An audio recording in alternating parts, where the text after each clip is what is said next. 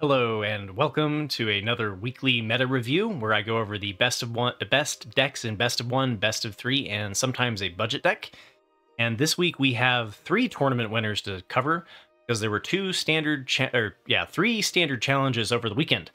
So we got a lot of best of three and then a couple of best of one decks at the end. So to start things off here, we've got Temur Control by King Harry, which took down first place for the Standard Challenge 32 on April 6th.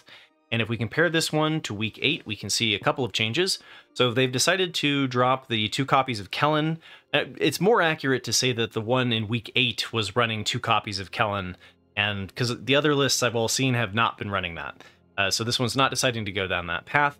However, they are running 1 copy of the Shigeki Jukai Visionary, which that list was not running, which is nice for being able to return your World Soul's Rage to your hand after it's been countered, as well as just bringing back lands and such to your hand. This list decided to take World Soul's Rage down to 3 copies instead of 4, which I thought was interesting. I honestly, I don't like that change too much because I like to use the World Soul's Rage to ramp instead of just strictly as a win condition. So a lot of times I like to have 2 in a game.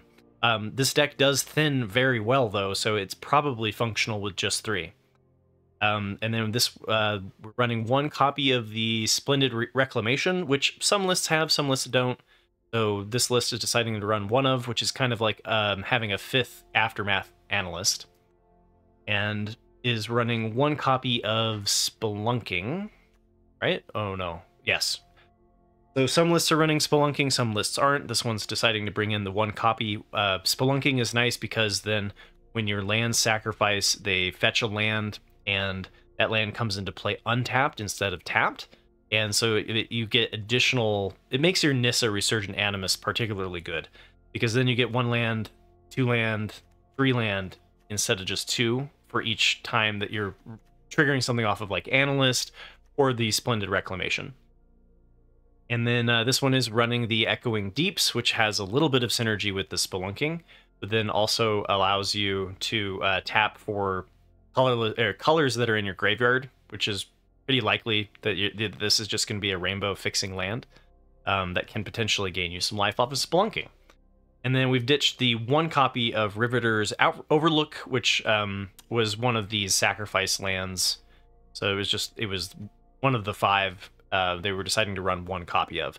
So as far as the best of 3 sideboard goes, we've seen some changes. So dropping a Braid down to 2 instead of 3 copies, dropping the 1 copy of In the Festivities, as well as 1 copy of the Vampire's Vengeance. Some lists were running 3. And then upping the Lithomanic Barrage to a total of 3, so 2 copies there, and bringing in an additional copy of Titania Voice of Gaia, which is some really good life gain against the aggro decks. So this Friday I'll be covering the Temur Control sideboard guide and its matchups, and Titania is really good to bring in against like Boros Convoke, where all of your land coming into play not only gains you life from here, but also gains you 2 life off of Titania Voice of Gaia. And it's an elemental, which can be found off of Nissa Resurgent Animist. Second place was taken down by Dimir Midrange by Rasta F, or Rastaf. And compared to Week 8 of Murders at Karlov Manor, we do see some changes to the main board. So Lasav, Wearer of Faces, the 1 copy has been removed. Urtai Resurrected's been dropped down to 1 copy from 2. Brought in an additional copy of Shieldred the Apocalypse, as well as 2 Duress in the main, and cutting 1 Make Disappear. As far as the best of 3 sideboard goes, we've seen that they brought in an additional copy of Blot Out, and decided to cut the 3 copies of Glistening Deluge, as well as 2 copies of Spell Pierce, 1 Unlicensed Hearse, and 1 copy of Liliana of the Veil. So still have 1 copy, but there used to be 2. And instead, we're deciding to bring in 1 copy of Negate, and 1 copy of Kaido Shizuki as a Planeswalker. If I remember correctly off of the top of my head, this is particularly good in the matchups like the Mirror and Mono-Red, But you can always go back and look at my sideboard guide that has each specific matchup and kind of my suggestion off of the tracker data about what to bring in for each matchup.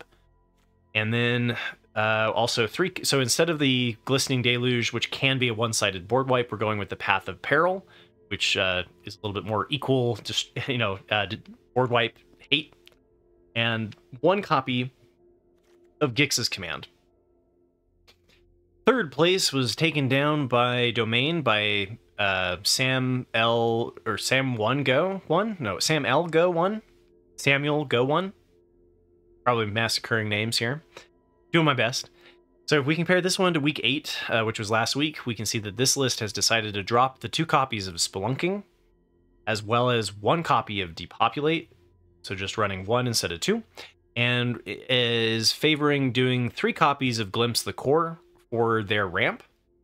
And then they tweaked the land to kind of reflect those changes. So we've dropped 1 mountain, brought in 1 plains to a total of 4, and brought in 1 Spara's headquarters at the cost of 1 proving ground.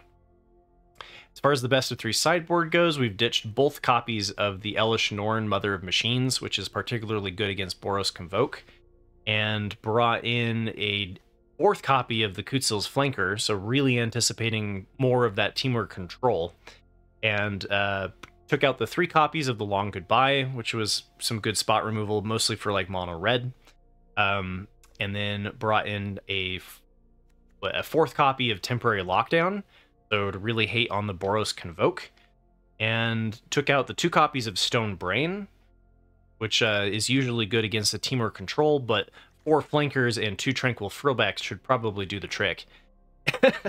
And then the 2 Tranquil Frillbacks allow you to gain some life against Mono-Red, allow you to exile your target player's graveyard against the Temur Control or the Landfall decks. And then the Artifact and Enchantment Hate can be useful against like the Urabrask's Forge in Mono-Red, as well as some of the enchantments like Wedding Announcement and Virtue of Loyalty. Virtue of Persistence and Golgari. So like there's a couple of matchups where Tranquil Frillback works pretty well. So bringing the 2 copies of those in. And then as well as 2 copies of the Chrome Host Sea Shark. And this has nice synergies with the Leyline Binding, because then you get a 6/6 every time that you cast. Because your Leyline Binding costs 1 to cast, but its casting cost is 6. And so you get a 6/6 Incubator token. Has some nice synergies with the Chrome Host Sea Shark. Kind of gives you an alternative win condition. Okay, and for whatever reason, there were 2 Standard Challenge 32s on April 6th. So the other set here, the first place was won by Dimir Midrange by Venom 1. And so if we compare this one to week 8, we can see that they've decided to also drop the 1 copy of Lasav in favor of a 4th copy of Fairy Mastermind. And then everything else is the same. As far as the best of 3 sideboard goes, we do see some changes as well.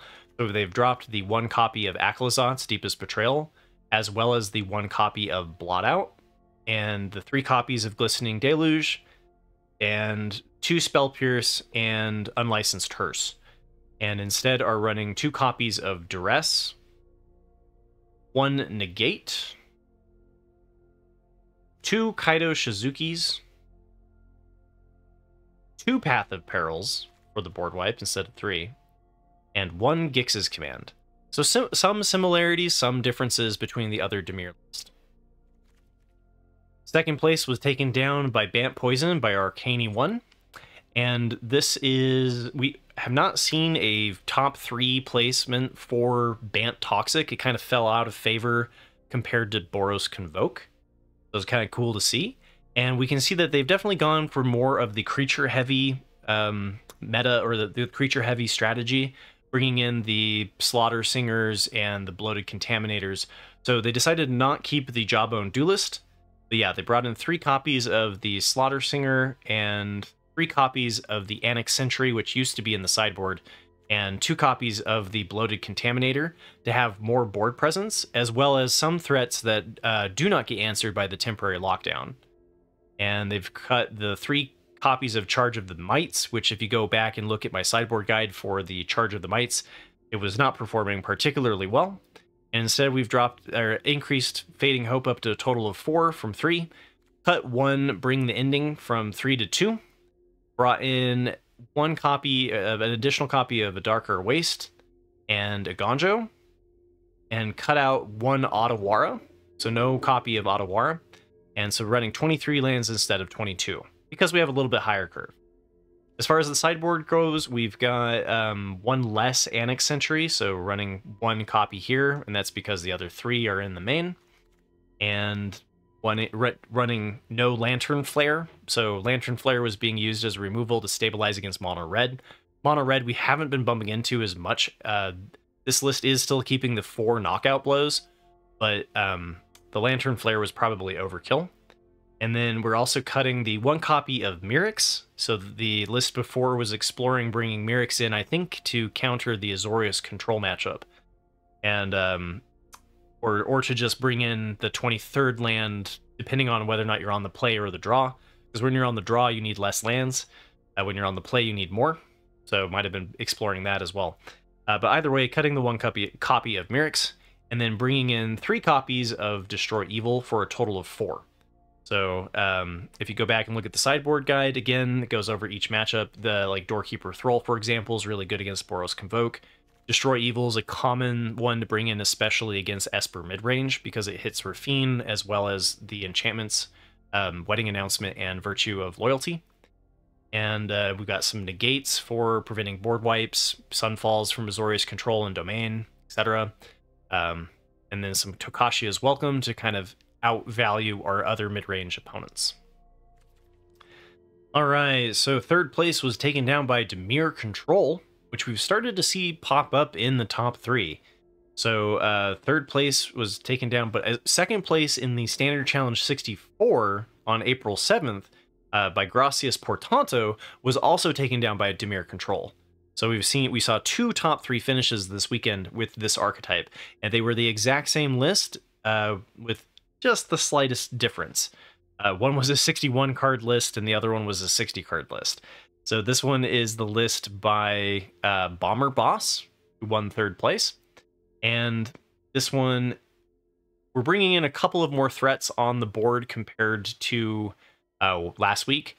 So we've brought in an additional copy of Chromos Sea Shark up to a total of 2, as well as 2 copies of Akhlazot's Deepest Betrayal. And we're testing out 1 copy of Essence Scatter, and cutting out the 2 copies of Make Disappear, and bringing in a second copy of the Siphon Insight, and cutting out the 2 copies of Jace the Perfected Mind, again for a total of 61 cards. As far as the best of 3 sideboard goes, we've moved the Akhlazot's Deepest Betrayal out of the sideboard to the main. Same with one copy of the Chromos Sea Shark. We've cut the other one, so it used to be a total of 3 Chromos Sea Sharks in the list, now it's just 2. And we've dropped 1 Shieldred the Apocalypse, and brought in an additional copy of the Tishana's Tidebinder for a total of 3. This is particularly good against Planeswalkers, and particularly good against the Boros Convoke strategy, as well as silencing is a pretty good response to the Temur Control deck, because if they go to sacrifice their Aftermath Analyst, you can play Tishana's Tidebinder and then make it so that they just sacrifice their creature and they got nothing, which is pretty good. Pay 4, do nothing, and sacrifice a creature. Yeah, pretty devastating. So I imagine this was the kind of sideboard option for against the Temur Control deck. We've moved the second copy of the Siphon Insight to the main as well from the sideboard, and we have 2 copies of Jace the Perfected Mind in the sideboard. So there used to be 2 in the main, 1 in the sideboard, so now we've just moved 2 of them to the sideboard. You're going to bring this in specifically against other control matchups, I imagine. And then we've brought in 1 copy of the Outrageous Robbery, which is kind of another mill condition. I imagine why we're not running the 3 copies of Jace, is that one of them is Outrageous Robbery that kind of works to mill out the opponent as well. And then we've got 2 Parasitic Grasp and 1 Urtai Resurrected. I love that so much. All right, yeah, 1 copy of the Urtai Resurrected. All right, for now, for Sunday's tournament, Standard Challenge 64, first place was taken down by a familiar face. We've got Mono-Red, piloted by Mogged. And Mogged's a long-time Moto champion, tournament winner. usually favors aggro. So happy to see them get a first place win with Mono-Red. And if we have to go all the way back to week 12 of Lost Caverns of Ixalan for the last time, unless I messed up in my records, the last time that I mentioned a best of 3 Mono-Red list. So it's fallen out of favor a little bit, and I think people have started to sideboard more against the Temur Control, and so this allows us to be like, okay, not everyone's running 4 knockout blows or sunset revelries, and we can kind of get back in there, right? So this list took out the 2 copies of Embereth Veteran, which was the 2-1 for 1 that was being explored at the end of Lost Caverns of Ixalan, brought out a 1 copy of Bloodthirsty Adversary, and cut the 2 copies of Felden Ronom Excavator, brought in 3 copies of the Fugitive Codebreaker, as well as a 2nd copy of Squee, and 3 copies of Godric Cloaked Reveler. So the one in Lost Caverns of Ixalan actually cut Godric Cloaked Reveler, which was kind of a shocking move at the time, and brought in 1 copy of Thundering Raiju. So I have a singleton copy of Thundering Raiju is pretty common these days in the best of 3 Mono-Red meta, in my opinion. Kind of just lines up nicely with the field. So, and then we're cutting the 4 copies of Urbresk's Forge from the main, putting them in the sideboard, and bringing in 1 mountain for a total of 23 lands to kind of reflect the longer curve instead of all of the 1-drops. As far as the best of 3 sideboard guide goes, we've moved Squee from the sideboard to the main, so we're down 1 Squee there. We brought in a 2nd copy of In the Festivities for against Boros Convoke. Ditched the 2 copies of Nahiri's Warcrafting, and as well as the 2 copies of Vampire's Vengeance. And also took out 1 mountain. There was a mountain that was being brought in again, play versus draw. And we're dropping Koth Fire of Resistance down from 3 copies to 2, bringing in 3 Cemetery Gatekeepers, which I think is the board's answer to Dimir Control. Whenever a player casts a land, they deal 2 damage to themselves. So you can really punish them for doing the landfalls over and over. And then there's also 3 copies of Urbresk's Forge, which, again, I will eventually cover the best of 3 sideboard for Mono-Red. It's going to get kicked back to another week. So look for it on the Friday after the release of Outlaws at Thunder Junction. All right, 2nd place, like I mentioned, was taken down by Dimir Control by Gracias Portanto. It was the same exact list as Bomber Boss, except for they cut 1 island so that they actually had a 60-card list instead of 61. Esper Midrange took down 3rd place by Mick Winsauce, and it's been a little bit since we saw Esper Midrange, so I have to go all the way back to week 6 of Murders at Karlov Manor. But if we compare it to week 6, we've seen that they brought in 1 copy of Lord Skitter Sewer King, which gives us some graveyard hate, as well as some go-wide payoffs. Dropped the 3 copies of Fairy Mastermind, so just not liking the matchup whatsoever in the air battle between Esper Midrange and Dimir Midrange, right? Like, trading your bats, or not your Fairy Mastermind into, like, a Spyglass Siren doesn't feel particularly good. So I can get behind ditching the Fairy Mastermind. Also, it doesn't feel like there is as much draw 2, as your opponent doesn't draw their 2nd card as much, compared to where the meta was at months ago, at this point, after my vacation. Okay, so they've also dropped the Aklazot's Deepest Betrayal. Some lists were running 1 copy of that, which was nice against the aggro matchups, if I remember correctly. And then we've got 1 more copy of Wandering Emperor. So instead of 2, we're bumping it up to a total of 3. Taking No More Lies, which used to be like a 2 of and then a 3 of. We're taking this one up all the way to a total of 4. And bringing in a Caves of Kolios, the 4th copy of Caves of Kolios, a Deserted Beach, single copy, and 1 island. Kind of reflect, I think, a little bit more of the Field of Ruins and the Demolition Fields, kind of requiring you to go grab basic lands from your hand. And then we've dropped the Rafine's Tower and 1 Swamp. So for a total of 27 from 26. But for the best of 3 sideboard, we've we've moved Aclazotz from the main into the sideboard, so we've got two copies of Aclazott's Deepest Betrayal, and then we've ditched the 2 copies of Tishana's Tidebinder, which I thought was surprising because I thought like Temur Control was growing in popularity and is a pretty good option. Instead, we're bringing in 1 additional copy of Disdainful Stroke, which works well against Domain, as well as good against the Knight Errant of Eos in Boros Convoke. And then we're ditching 1 copy of Duress, so going from 3 copies down to 2. Still a decent option against your control matchups. And then we're dropping 2 copies of Negate, and bringing in Shrouded Shepherd as kind of a option to answer like the Voldarian Epicure and Gleeful Demolition and Resolute Reinforcements in Boros Convoke. And then bringing in 2 copies of Obscura Interceptor, which can kind of give you 1 more turn. So like if, it also works well at bouncing things like Atraxa and Domain that have a Cavern of Souls that prevent you from counterspelling it. You can just bounce it to their hand. So Obscura Interceptor can kind of be a fun one to include to work around Cavern of Souls. All right, now time for the best of 1 breakdown.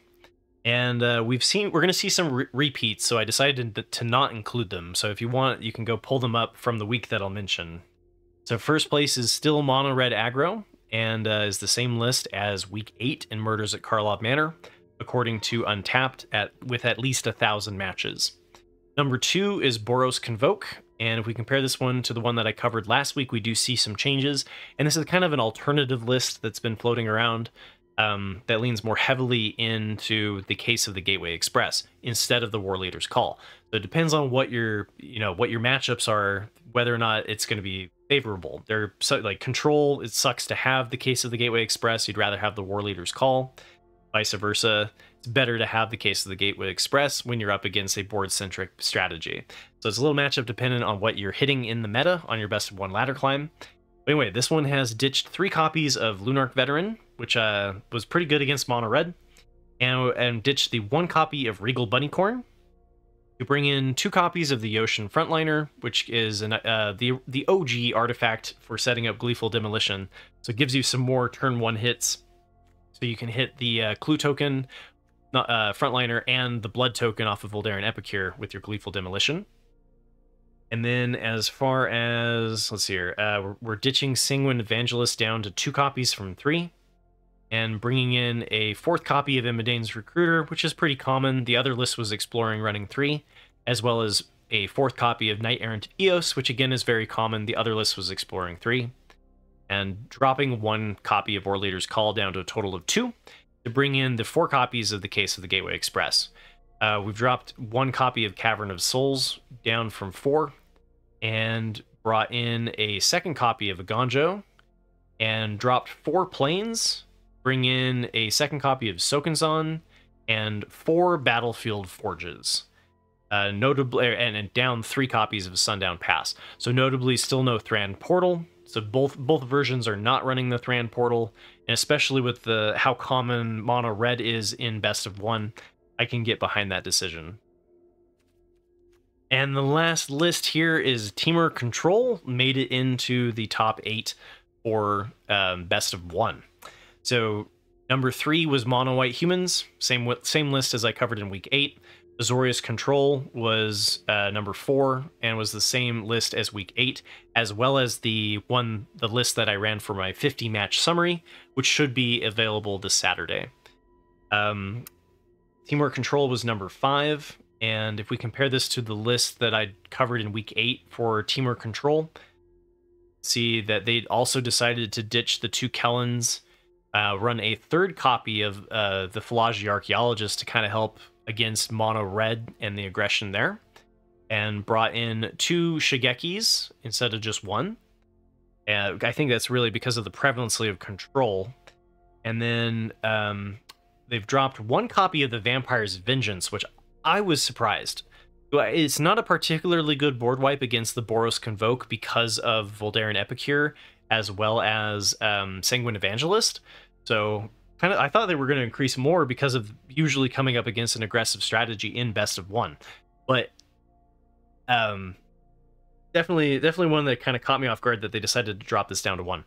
They brought in 1 copy of Doppelgang as an additional win condition so that you don't just get destroyed by the Stone Rain, and give you kind of an alternative win condition. Yeah, and then Virtue of Strength, dropping Virtue of Strength down from 4 to 3.